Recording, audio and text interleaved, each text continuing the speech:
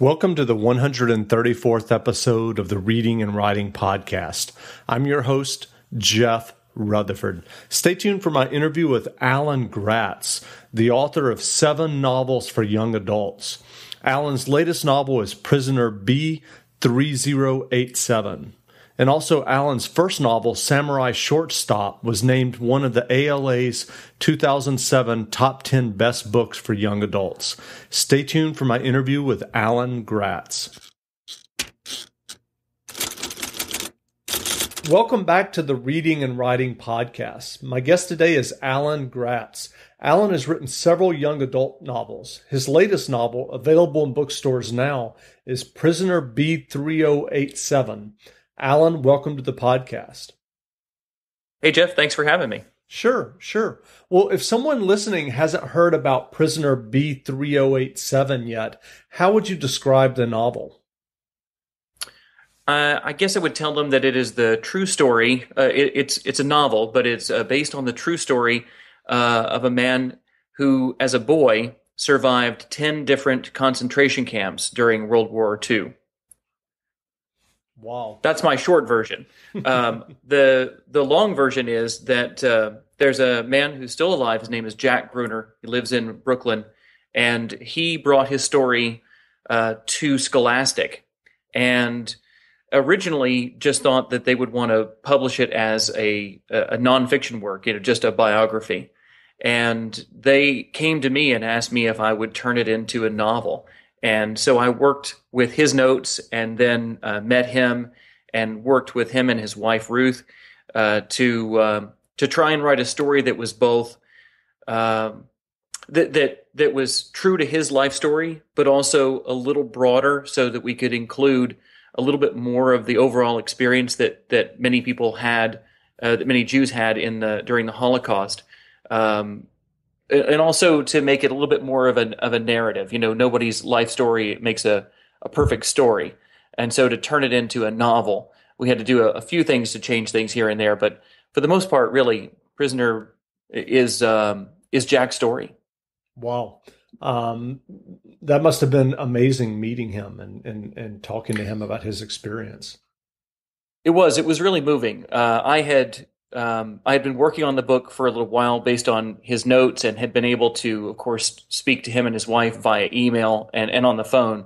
But it wasn't until I had really gotten into the first draft of the book that I was able to get to New York and meet him.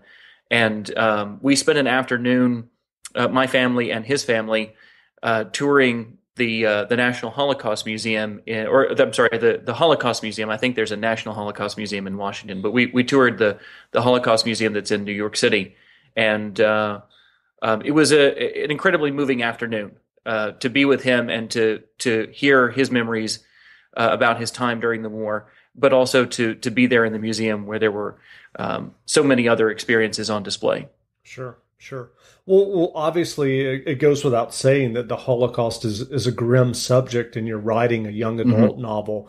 How did you approach that issue? Was it a challenge for you to tackle such a grim subject, and you're writing for a YA audience? Yeah, it was absolutely difficult, and this was even more middle grade than YA, and so. I was faced with trying to accurately portray the horrors of the Holocaust to a very young readership, and I really didn't want to pull any punches because I thought that really would do a disservice to the memory of the people, both who survived it and who died during the Holocaust. But at the same time, I have to, of course, be very sensitive to the fact that I'm writing for younger readers. Just on a personal level, it's not a topic I probably would have chosen to write about. I would have sought out on my own. If Scholastic had not come to me and asked me to work on this book, it's darker than I like to write about. I've written some things in the past for freelance work that have been darker. I wrote for a TV show called City Confidential that was on A&E for many years, and it was about real life murders. It was a documentary style show, and they would wait for a murder court case to be resolved, and then they would go back and tell the story from beginning to end. And sometimes these were pretty grim, and those were written for an adult audience, but I still had sometimes a real struggle writing those. And so I knew going into this project that this was going to be difficult. And, you know, when you write a historical novel, you really have to immerse yourself in every facet of that time period. You really have to read as much as you can and get as much information as you can. And I knew that for a time in my life, I would really have to immerse myself in the Holocaust, and that's not a pleasant prospect, as you've pointed out. It's an important one. There's no doubt about that, and that's one of the reasons that I wanted to be a part of this project. But it was difficult. There were days when I got done writing and was just like, okay, I need a family hug. Everybody gather around, hug the wife and daughter very close. And it was a challenge. But at the same time, I hope that what I was able to do is to present the Holocaust, particularly Jack's experiences through these 10 different concentration camps in a very realistic way, and a very honest way, so that kids wouldn't have it sugar-coated at all. Sure. And so what has Jack's reaction been since you finished the novel? I'm really pleased that both Jack and Ruth have really embraced the novel and have written to me and expressed their gratitude over it. That was really important to me from the start. That, of course, as a novelist, I wanted to take the story and make it into my own. But in this project, that was a challenge because this isn't my own. It's Jack's story. And so I had to constantly remind myself that no matter what choices I wanted to make with the novel, I needed to make sure that they were choices that Jack and Ruth would be comfortable with. And I'm really pleased that they are pleased. They've really been excited about the final result. And I do think that it is, I think that Scholastic's instincts were right to turn this into a novel rather than nonfiction, because I think it makes it all that much more dramatic than just a retelling of his life story. So I think they're pleased with the final result. They had not expected it to be a novel when they took it to Scholastic, but I think ultimately they are even happier with the final product than they would have been had it just been a biography. That's great. So earlier you mentioned that this is a middle grade novel versus YA. If someone listening is not kind of familiar with the publishing business, especially the publishing business for children and young adults, what would be the technical difference in your mind of a middle grade versus YA book? Sure. Middle grade is what a lot of people associate with the Newbery Award. So, books like classically like Charlotte's Web or modern books like Holes by Louis Saker would be middle grade. It's more a shelving convention by bookstores and libraries, but also some content. It's really for books that I would classify as for ages 8 to 12, middle grade. And then when you get into YA, that's when you get into the 12 and up. And even within young adult, there are upper YA and lower YA. So you may have books that are for 12-year-olds that would work both for middle graders and for young adults. My Samurai Shortstop, my first book, Samurai Shortstop, really falls into that category. I believe it works well for 7th and 8th graders who are at the top end of middle grade, but also for high schoolers who are squarely in young adult. Whereas then you have upper YA, which is really kind of a 14 and up, and that's got your sex, drugs, and rock and roll. I mean, that's the stuff that is really pushing the envelope for younger readers. So,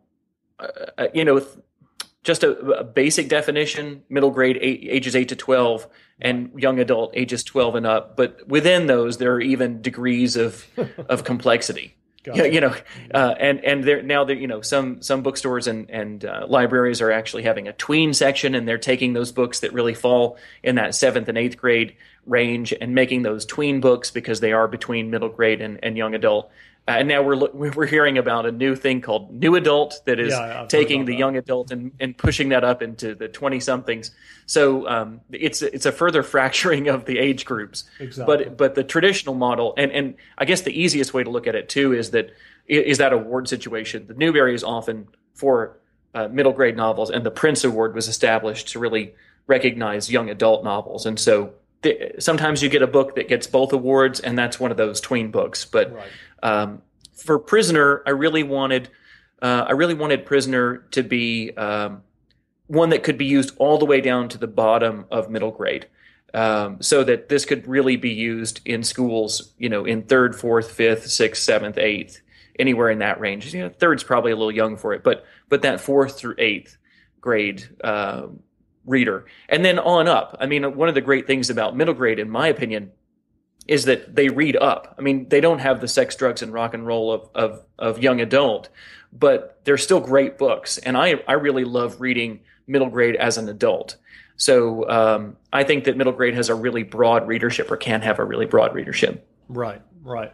Well, I know that, as we've discussed, you write young adult books. When you first started writing, did you deliberately set out to write YA novels, or is that just the type of ideas that you gravitated to? I did set out to write for young readers. I'd been trying to write many different things earlier on, before I had ever really sold anything. I was writing plays, I was writing comic books, I was writing TV scripts. And with the exception of some later freelance work, like I said, for City Confidential, I never sold any of those TV scripts. I never sold any of the comic books. I did have some of my plays produced on the local level. But so I was writing at that point anything I was interested in. And then in the late 90s, my wife and I met when we were working at a bookstore, and she continued to work in the bookstore while I went into different careers. And she became the children's book and toy buyer for a group of bookstores. And in the late 90s, she was bringing home galleys of what were then contemporary middle grade and young adult books. And she'd be like, read this, read this, read this. These are great. And I was already a fan of kids' books. I mean, I read the popular ones when they came out, and didn't have any sort of stigma against them. But when she was bringing me things like The Golden Compass and Speak, and I was reading these, and I was like, wow, these are fantastic. And I was seeing the sort of renaissance for middle grade and YA. And I kind of made a decision right then. I said, you know what, I'm going to put away all this other stuff that I've been working on, all the adult novels, the screenplays, the plays, the comic books, all that stuff. And I'm going to focus just on writing for kids. And I guess that was in perhaps like 1997 or 1998. And I really put everything else aside and started focusing on writing books for young readers, because I enjoyed them so much. I really enjoyed what I was reading and wanted to be a part of that. And it took me, I guess, until 2006 to sell my first novel for kids. I had been, writing books and sending them out and getting rejection letters, and getting what I call good rejection letters from editors that would say, we like your writing, but this isn't quite the project for us, or we just published a book like this, send us your next book, we really like your writing. So I felt like I was getting good bites from editors, and eventually wrote the book that was my breakthrough novel, Samurai Shortstop. I guess it took me a number of years to do that, but I just kind of stuck with it and hung in there, and joined a number of professional organizations like SCBWI, the Society of Children's Book Writers and Illustrators, that really helped me get my start by teaching me how to be more professional and how to approach editors and agents. Gotcha. And what kept you going during that period? I mean, you just described from like 1997 to like 2006. What kept you going? I'm sure there was probably some, dispiriting times of getting rejections. Sure. And I wasn't writing full time at this point. I had other careers, of course. I couldn't afford to just take almost 10 years off and try and sell a novel. That'd be nice. Yeah. If I were in that position, I don't know that I'd need to do anything, frankly. Yeah. But it was dispiriting many times. And I remember one day in particular, when we were living in Atlanta, I went to the mailbox and got 2 rejection letters for the same novel in the same day. And one of them said, love the characters, don't like the plot. And the other one said, love the plot, don't like the characters. And, to get 2 rejections on the same book in the same day that rejected it for entirely different reasons, just pointed out how subjective and how lucky you have to be to find the right person for the right book, and to have all the sort of planets aligned to sell your first book. At the same time, I have always wanted to be a writer. I've wanted to be a writer since I was a little kid, and found my grandfather's old typewriter in the garage and started banging away and teaching myself to type. I was putting together a newsletter for my street when I was in fifth grade, or when I was in second grade, I guess. And then in fifth grade, I wrote my first book, if you could call it that. It was called Real Kids Don't Eat Spinach. It was a play off of a popular book at the time. I don't know if you remember this book at all, but it was called Real Men Don't Eat Quiche. And I was only a kid when it came out, but it was a kind of a popular joke book about how real men are supposed to act. And I wrote one about how real kids were supposed to act. And I just kept adding pages to this clipboard that I had, notebook pages on. But I think, of course, the book never got sent out, or nobody ever did anything with the book. It's in a box under my mom's bed, I guess. But the instinct was in me right from the start to be writing and telling stories. And by the time I was in college, I knew that I wanted to study to be a writer, and actually took a specialized undergraduate degree at the University of Tennessee to study creative writing. And so it's been a drive for me. Those 8, 9, or 10 years where I was writing stuff and sending it out and collecting rejection letters. It was tough because I really did want to sell something, but I think I knew I was always going to be doing this. I mean, maybe now if it were another 10 or 20 years later and I were still going and I wasn't selling anything, I would probably give up because the writing would be on the wall. Right. But even then I was willing to stick it out because I was confident that I could get better, that I could get good enough to sell something. Each time I wrote something, I thought, this is good enough. It's good enough to sell. I know it is. And it took me a few of those times getting better and better and better to realize that I wasn't good enough that first time or the second time or the third time. But as I stuck with it, I was seeing more and more optimistic letters back from editors and agents, and felt just that little sense of encouragement, I guess, was enough to feed me. Sure. So given all of that, what was your experience like when you finally got the acceptance for your first novel, Samurai Shortstop? Do you remember that? Oh yeah, very clearly. We were living in Knoxville. Yeah, we were living in Knoxville, Tennessee, which is where I'm from originally. We'd moved back there, and I had quit my job, as a matter of fact, to stay home and be a writer, but actually more to be a full-time dad. My daughter Jo, was born, and both my wife and I had full-time jobs, and the option right away was, do we send her off to daycare every day, or do we have one of us quit our job and stay home and take care of her? And my wife had the much better paying job, and she knew that my dream had always been to be a writer. And in fact, I'd been taking the last few years in my evenings and weekends and summers to write books. I'd been teaching 8th grade English. And she said, quit your job, stay home, take care of Jo, and put more time into your writing, sell a book for real, like get it done. And it was that push, that decision that meant everything. So it was, Jo had not celebrated her first birthday when I got the call that an editor wanted to buy Samurai Shortstop. And I did a happy dance in the living room. I remember being home that day and being a parent of a baby, being a new parent.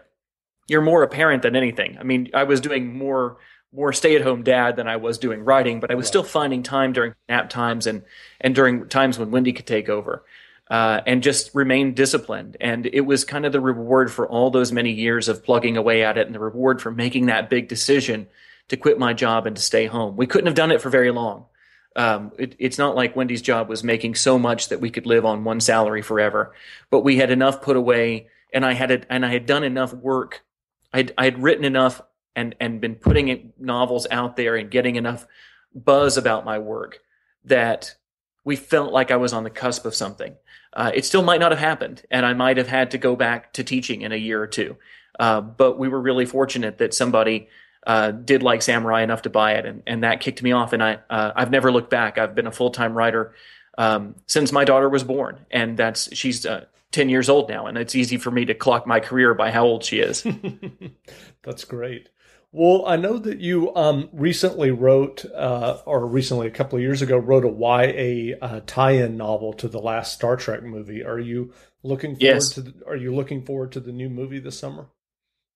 Oh yeah, and while I was here, I pulled up while I was here at this retreat I'm at right now, I pulled up the trailer for the newest trailer for that movie. I'm excited about it. I'm a little nervous because Star Trek movies have a habit of being good and then bad and then good and then bad, and I rather liked the first of the new ones, so I'm kind of nervous about this one. But I've been a Star Trek fan for a long, long time, and I have some pictures that I drew when I was a kid of the Enterprise from watching reruns of the old original series, and then really enjoyed the Next Generation when I was in high school and college, and have continued to be a big fan of the show and all its iterations since then. And when I saw that Simon & Schuster was doing young adult Star Trek novels based on the reboot movie of 2009, I called up my agent and I was like, hey, Star Trek, young adult, this is like me right now. I need to, how do we get in touch with these folks? And I had to actually the first thing you have to do in a job like that is you have to convince them that you know what you're talking about. You have to, a lot of people want to write for Star Trek, but you need to tell them, like, I know my stuff. And so I wrote what I jokingly referred to on the paper as my Starfleet Academy entrance exam, or my college essay, and wrote all about my experience with the show, from all the years watching it to role playing it to all the books that I owned in the Star Trek universe and that sort of thing. And I pretty easily convinced them that I was a person who could knowledgeably write for Star Trek. And I got the gig, but then had to pitch them story ideas, and it had to go through not only Simon and Schuster, but also CBS Paramount, who own the rights to it on the TV side, and Bad Robot, the J.J. Abrams company that's producing the new feature films. Right. So there were many cooks involved in that stew of that novel. But it was a fun experience, and it was kind of a bucket list thing for me to write a Star Trek novel. That had always been a kind of a little daydream of mine to write a Star Trek novel, and it finally came true when I was able to write this one. I really enjoyed the first of the reboot films, and so it was fun to take their takes on the characters. It was also nice because it didn't have all the baggage of the original show and the Next Generation shows of the 90s. They really by now there are huge expanded universes, just like there are for the Star Wars expanded universe, and there are so many directions these characters have gone in later books and comics and that sort of thing, that it's really Byzantine. But with these guys, with these characters, they had just been rebooted in 2009, and so there wasn't a lot that I had to know about these, other than the inspiration for them from the original series and what had been done with them in the movie. But I had a blast writing that, and I hope I get to write one again someday. I'm hoping that the new movie coming out this year will rekindle interest in that series, and that maybe they'll do more of those. Gotcha. Well, I know when we were setting up this interview, you were attending a writing retreat. Were you doing that as a teacher?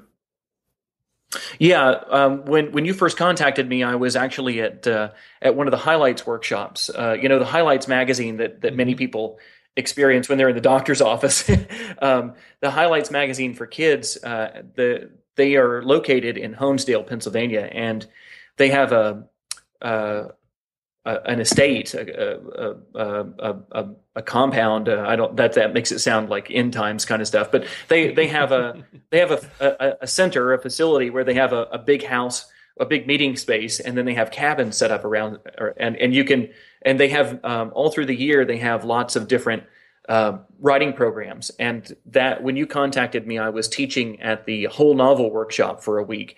It's where writers from around the country bring their finished manuscripts, but unsold manuscripts, and the instructors read those and critique the entire novel. And then we spend the week with the students, helping them craft a revision. It's a really great and immersive way, if you're an unpublished writer, to get a published writer to read your book and to really work with you one-on-one all through the week. And it's the second time I've done that. And they're great folks up at Highlights. That's a program I really think is a strong one. And there are a lot of college programs now that are for the writing for young readers. But they take a couple of years, and they're very expensive. and this is a nice way to get that specialized treatment on just one book in a very short amount of time, and not have to spend nearly as much as you do on a graduate program.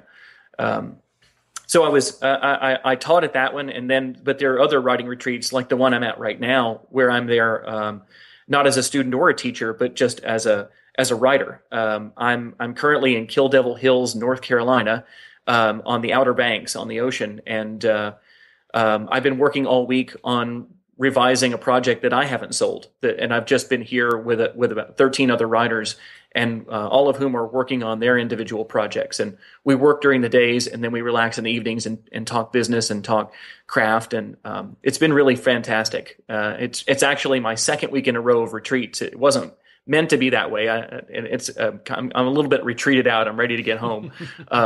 But the week before this, I was in Batcave, North Carolina, for another writer's retreat that was specifically about writing for kids. This one's about writing for science fiction and fantasy, but for all ages. So I still get to some of those retreats on my own to work on my own craft as a writer. And then I'm fortunate enough to be invited to some where I'm also working with students and helping them to get their first book sold. Gotcha. So what general advice do you have for aspiring writers who may be listening and want to have their own novels and short stories published? Sure. I get asked this a lot, and what I'm going to say is probably the same kind of thing that most writers will tell you. But I do think that the number one thing is persistence. I wouldn't be where I am if I had sent out my first novel and let it be rejected and then just let that be that. I wouldn't be where I am if I had sent out my second novel and let it be rejected and let that be that. I'm really fortunate that it was the third novel that I wrote that I actually sold. I know people who've gone through 10 novels until they've sold their first one. And it's a matter of whether you really want to be a writer or not. And if you do, the more writing you put in, the more persistent you are, the better you'll get. And eventually you'll get to the point where your work is sellable and publishable, and you will find somebody out there who sees your book the same way you do, an editor or a publisher, who see the value in your work and want to publish you. There are all kinds of alternatives for people to quickly publish today, to jump into ebook publishing or to self-publishing. And that works for a lot of people. Some people have been able to really make that work. But I really wanted to be paid for my work up front. I wanted to get an advance. I wanted to get royalties. I wanted to go the traditional route. This was also, 10 years ago, and it was a very different publishing world 10 years ago. Right. So there are a lot more alternatives now. But I would encourage people not to give up too easily and not to say, well, I just don't want to go through the rigmarole of traditional publishing. I'm just going to self-publish. I would encourage people to still try very hard to get published traditionally. That's coming from somebody who's traditionally published. But I really value the editorial process more than anything. And that's my big thing. That working with the editors at traditional houses have made my books 1,000 times better. I'm not sure I would really want to publish my first or third or fourth drafts, not until an editor has seen them and worked with me on them. But persistence and dedication to the craft. Go to classes, take classes online, buy books about writing, study plot structure, study character development, read other people's books. And, I have often told people I love fanfic. I mean, I haven't written a ton of it, but you could argue that my Star Trek novel is just getting paid to write fanfic. And I had written some Star Trek fan fiction before that on my own because I was so into the world.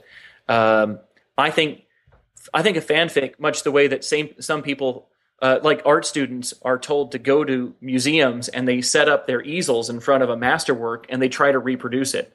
And to my mind, fan fiction is taking a lot of things from a world. It takes away the world building aspect for you, and then it lets you focus on how to write.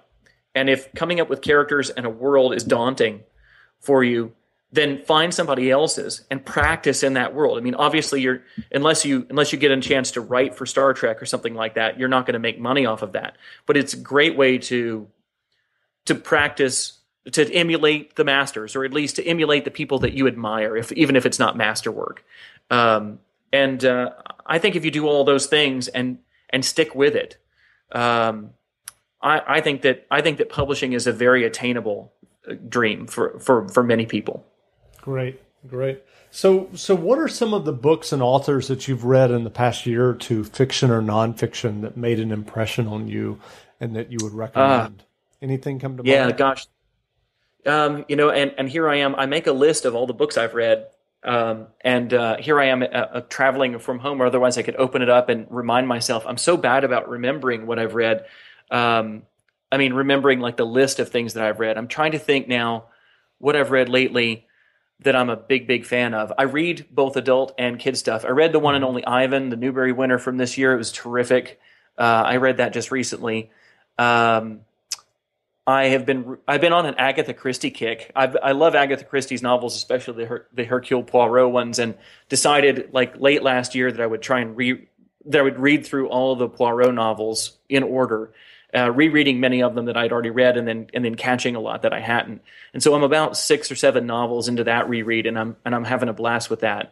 Although it's really been interesting that some of them are really terrible. Like a couple of the early Poirot novels are really bad. And when I looked it up, I found out like she was, going through a divorce at the time and needed the money and knocked one of these out. And it's kind of refreshing to read about, to see a person who's a master like Agatha Christie, who had some real stinkers, and to realize that we all get a few of those in there that just don't work out the way you thought they were going to, and that you kind of wish you could sweep under the rug. Right. But I'm a big fan of the Patrick O'Brian novels, the Aubrey Maturin novels, mm-hmm. and the Master and Commander. And I read one of those recently. I also got into a kick of rereading. I love graphic novels and comic books, and I pulled out recently the James Robinson Starman comics, and this was a run of comics where he set out with a story to tell, and he told the editor, like, I'm going to be done around issue number 80.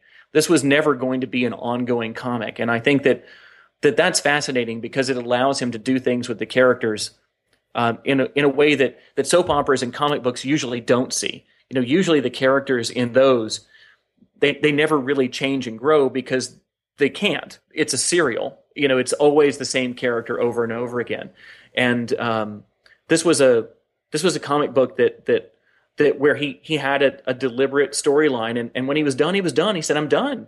And Starman ended, and it was a great book, and it had a lot of readers at the time, but he had finished the story, and Starman's never been back. And so I'm rereading those and really enjoying that. I'm trying to think of any other kids books I've read. I've been, because I try to work in a lot of kids books along with my passions as an adult reader.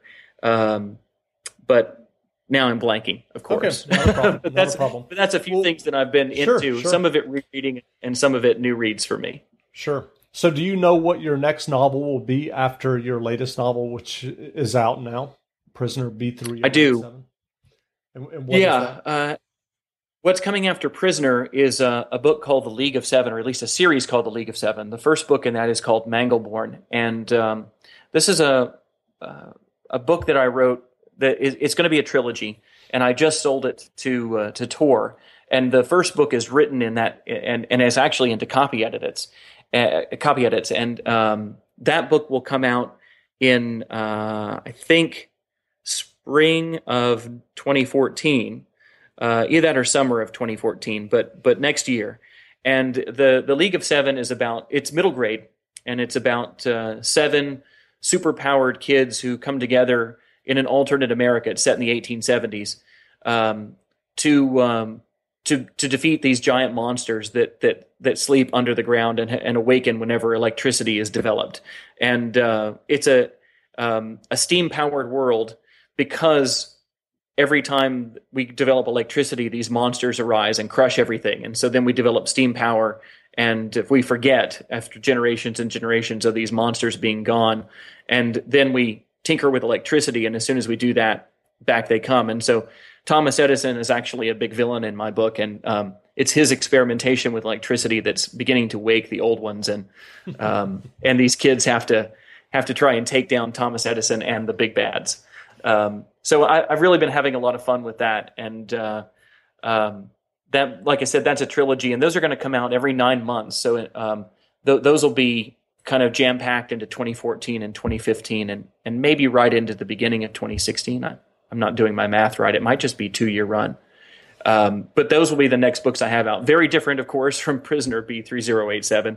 But that's one of the things I love, too, about writing for young readers, is that really there are an infinite number of genres within the age group. Whereas when you write for adults, oftentimes you write just science fiction or just fantasy or just mystery.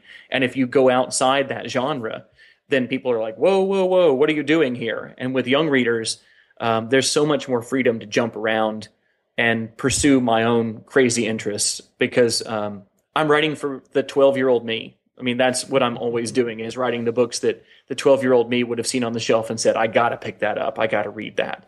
Right. So it's baseball, it's history, it's true stories. Sometimes it's fantasy, it's science fiction. I loved all that stuff as a kid, and I get to be a jack of all trades. Maybe that means I'm a master of none, but at least I get to be a jack of all trades when I write for kids. That's great. Well, where can people find you online? My website is alangratz.com, and it's ALANGRATZ.com. And that has links to a blog that I write with my wife, and it has information about my books. I'm on Facebook. I'm Alan Gratz on Facebook, and I'm Alan Gratz on Twitter. And Twitter is actually my favorite of the social media. I tweet a lot. So those are the places you can find me. Great. Well, again, we've been speaking with Alan Gratz. Alan's latest novel, Prisoner B3087, is available in bookstores now, so please check it out. Alan, thanks for doing the interview. It was my great pleasure. Thanks a lot.